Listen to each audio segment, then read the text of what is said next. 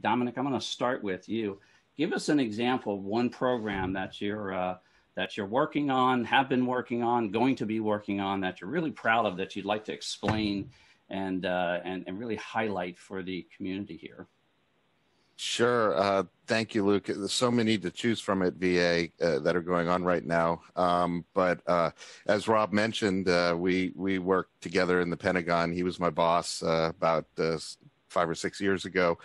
And when we'd sit in his office in the E-ring, when he was the deputy CIO over there, we often found ourselves opining about how to crack the code on the cloud.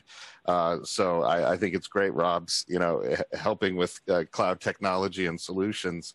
And I would say, as we all know, the federal government has definitely cracked that code.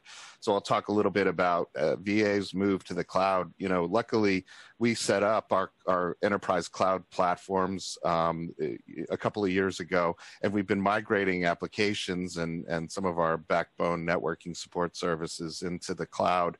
And it really helped us for COVID. We didn't skip a beat when we were servicing our, about the 9 million veterans that are in our system. And we really leveraged telework and telehealth and really got our clinicians out there servicing our veterans in remote areas.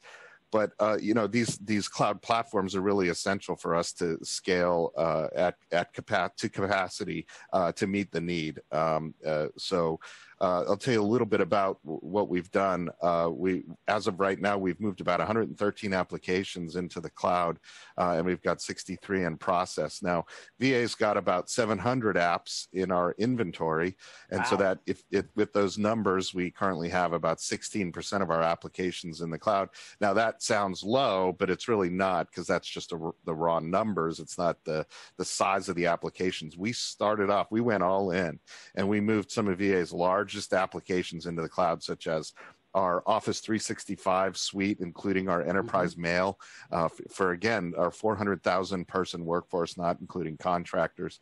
We moved our whole identity and access management solution into the cloud. Our veterans benefits management service, I told you earlier about the billions of claims we process every year. So we've got claims work going on in the cloud. So on a weighted basis, if you look at the types of applications we moved into the cloud, it's far heavier reliance and support from the cloud.